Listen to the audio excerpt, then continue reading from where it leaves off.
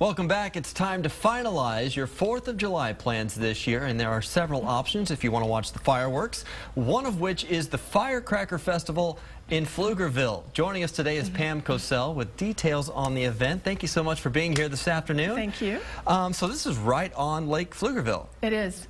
Lake Pflugerville is a 180-acre lake that has 7 fishing piers, and it's a great place to have a festival all around it. So yeah, in addition to the fireworks, there are some activities along the shore as well. Yes, it's almost like 2 events because we have everything that's on the north, on the south for the most part, vendors on both sides, children's areas on both sides, and then 2 stages with live bands playing.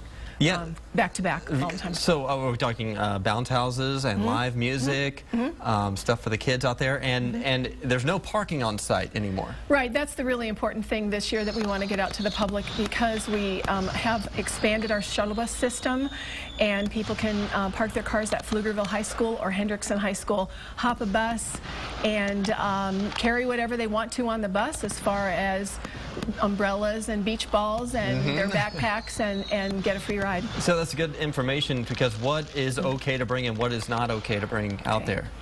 No glass containers. Okay. No pets. And then they can bring small camping stoves if they want to grill, but it has to be propane, no charcoal, no wood, no gasoline, and the propane containers can't be any larger than 8 ounces. And we do have so many vendors on site, though, that there's such a wide selection of food that we would hope that people will shop at the vendors. And that's important to note, because this year it's kind of bigger and better. I mean, that's kind of the theme. It is.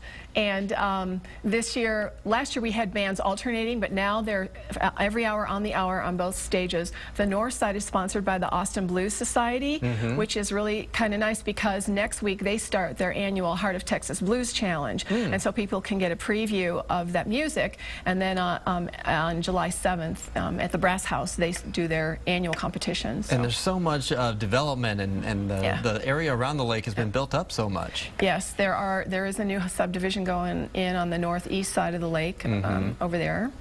And there's the fishing piers and running trails and right around the lake. Yes. We have 7 fishing piers, and people can fish on the 4th of July. Yeah. The events don't start till 3 o'clock, and the buses start at noon. So we're going to be doing setup on Thursday, and then that morning the vendors come in from 9 to 2. So and how about the watercraft rentals, stuff on the lake? Yes, Pflug Fun will be open. They're giving a $5 discount per hour. It's usually $20, but it's $15, and people can rent kayaks and small little boats. And they have to be off the lake by 8 o'clock, though, before the fireworks show. And the boat dock will be closed, and so people cannot come with their own boats. Right. But if they have an inflatable blow-up type of a little boat and they can carry it on the bus, they can bring that. And all of it gets started at what time Friday? 3 o'clock. Okay. 3 p.m. till 11 p.m. Come anytime. With the family and have some fun. Yeah. Fun with a P. Yes, Pfun. Yes, it's the Pflugerville Firecracker Festival this 4th of July. Thank you so much for being here. Great to see you. Thank you. We'll be right back.